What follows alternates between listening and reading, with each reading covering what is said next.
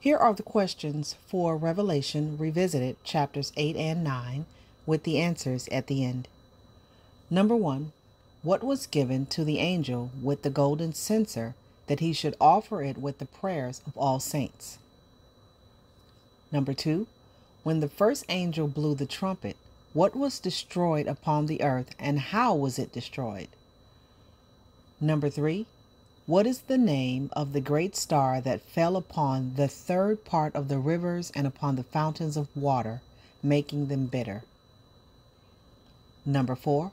How long were the locusts which came out of the bottomless pit commanded to torment those without the seal of God in their foreheads? And number 5. When the 4 angels bound in the great river Euphrates are loosed, what will they do?